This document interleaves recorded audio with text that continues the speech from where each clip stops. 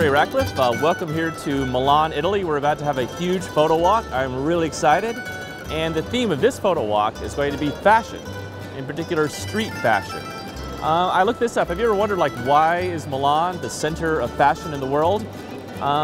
It turns out that in the late 60s, when there's the women's rights movement, women were finally allowed to wear pants. They could wear trousers, they could wear jeans, and that all started right here in Milan. And just after that, Versace and Armani and all these other great brands moved in. It continues to be the fashion capital of the world. So that's why it's our theme for the day. All right, so let's start the photo walk.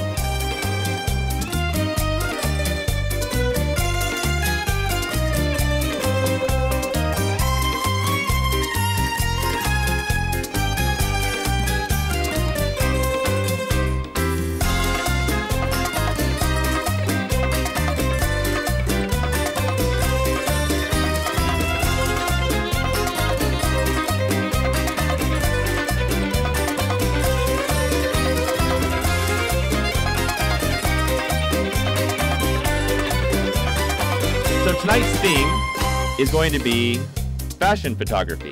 And the first one for fashion photography is actually something I got from a designer. I think it was Lagerfeld. He was being interviewed and they said, hey, what inspires you? You know, how do you come up with new ideas for outfits and clothes and things? He goes, usually it's because I see a mistake or something that doesn't make sense. He says, he told us one story. He got out of a taxi cab in New York City and it was a windy day, and there was a woman walking by with a scarf or something. It was blowing in the wind, and he couldn't tell if it was a shadow or part of her dress, and he was just like very confused by it. And he says whenever he gets confused by something, he gets inspired. So when you're walking around, if you see something that confuses you and doesn't quite make sense to you, just grab a picture of it, because that's interesting.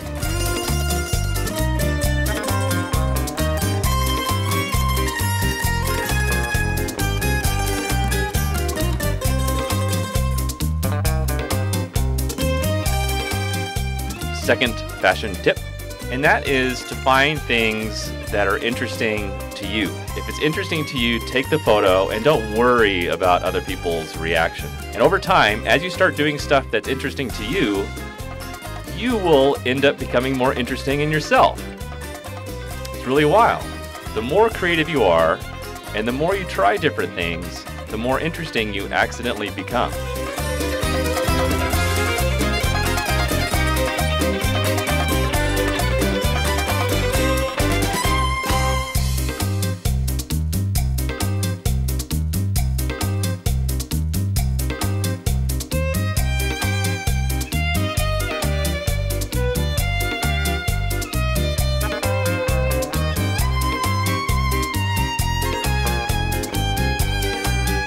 Viva l'Italia!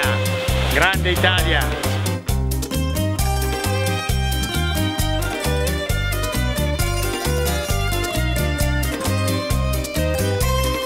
Final fashion photography tip, and that is when you find a subject that is interesting, you have to do your best to try to get separation. That is, you want your subject to be separate from other things so they stand out. It's more like street fashion photography tip. So maybe they need to be passing in front of a wall so they're not mixed in with other people. That's a way to do it. Another way to do it is to go down low and shoot them up high against the sky so they have a bit of separation. But when you have like one body that's mingled in with a bunch of other bodies, like we are, they kind of get lost. It's similar to shooting a tree.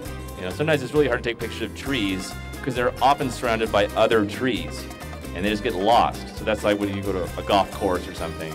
The trees stand alone and they're better shots. So think of the same way when you're taking pictures of people.